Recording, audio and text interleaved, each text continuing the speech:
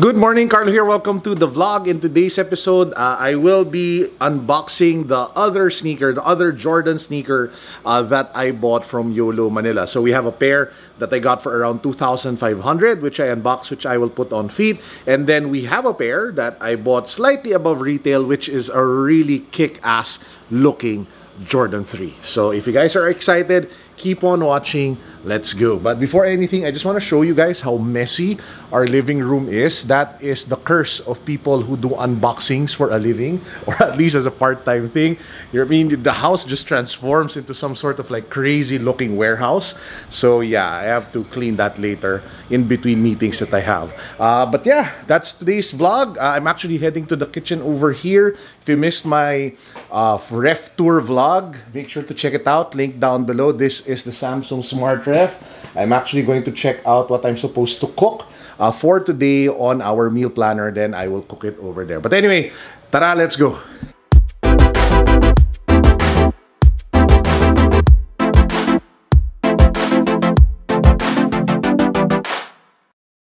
Leo, say hi to the vlog, Leo. Say hi to the vlog. Hello, baby.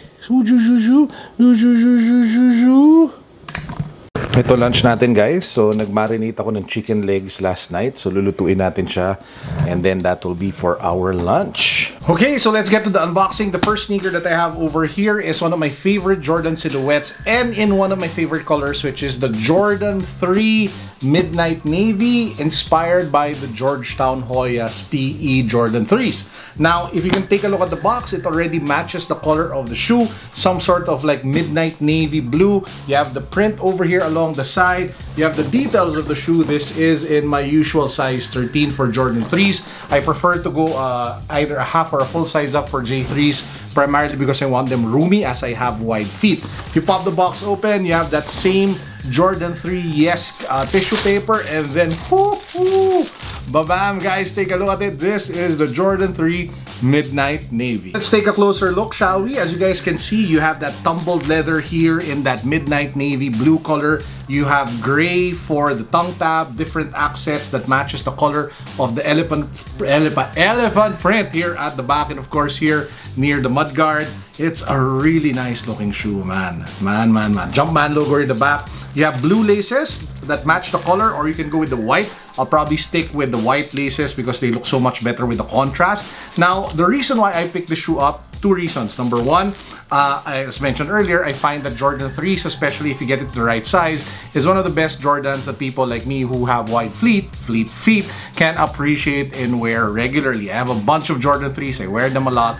It's my favorite Jordan silhouette. Second, I just love the color. I love the idea of wearing this with like jeans or wearing it with shorts because it just goes really well with the usual like apparel or aesthetic that I rock on the daily. And speaking of apparel, guys, this is the new Project 721 Sneak Attack shirt, which will be dropping on April 15. So this will drop together with our hooded sweatshirt as well as our Noragi jacket and our tactical shorts. So if you guys want to know more, please do follow Project 721 on Instagram.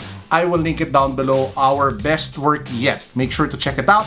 Japanese inspired apparel, a capsule collection for the work from home samurai. O, diba, panalo? Okay, so going back to the shoe, yeah, I really like this. Super happy to add it to my collection. Something, you know, I think I just realized I bought two Jordan 3s back to back. I bought the cool gray.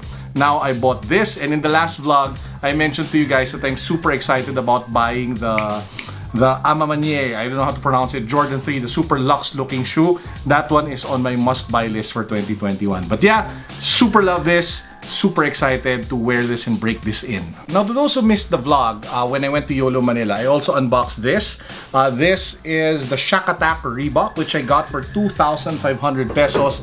That's roughly $50, which is like a massive steal. This is also size 13, and it reminds me a lot of Shaquille O'Neal during his days with the Orlando Magic. So I was able to put this on feet already. Despite it being used, it is still so comfortable. Of course, I had it cleaned so that it's sanitized and, you know, safe to wear. But man, another fun retro sneaker to wear and enjoy. And I'm glad that I was able to get this at such a steal. I mean, seriously, 2,500 for this. A piece of history. Well, I might be over-exaggerating, but yeah, I just love the fact that I was able to get it at a fantastic price. Nakakaliw lang, you have that Shaq logo here at the front and here at the back. Really nice shoe. So shout out to YOLO Manila again for the deals. Guys, that's actually it for the on-feet and the unboxing segment of this vlog. The next part is I'll bring you guys along with me because I am thinking of dropping by and driving around Green Hills because apparently they implemented a new alfresco setup because of the new rules of the lockdown. So tingnan lang natin, share my thoughts about it, and then we'll probably end the vlog somewhere around there. So guys, we're here in Green Hills sa V-Mall. So papakita ko lang sa inyo yung section that they've designated for outdoor dining / alfresco kasi nga 'di ba bawal na mag-dine in ulit dito sa Pilipinas and or Metro Manila, so they're trying to, you know, cope with it. So I'll show you what it looks like. Wala lang yung mga lamesa, but the tents with the lights are here right now. So yan yung itsura niya. So nakikita niyo yung mga tent na yan, lahat yan dine out area or dine in alfresco area. Wala lang yung mga lamesa, siguro pinasok na nila, but that's how it would look like. So kung mag-zoom in lang tayo, yun o, kita niyan, yan yung area na pang dine-in alfresco. Now obviously, hindi pa lahat ng tao komportable mag dine-in, so a suggestion ko lang, if you guys can still support your favorite restaurants or favorite local businesses, kasi kailangan talaga ng pera, di ba babe? So from, okay, through delivery or takeout, tama yan. Malaking tulong yan, maraming livelihood ang nakasalalay.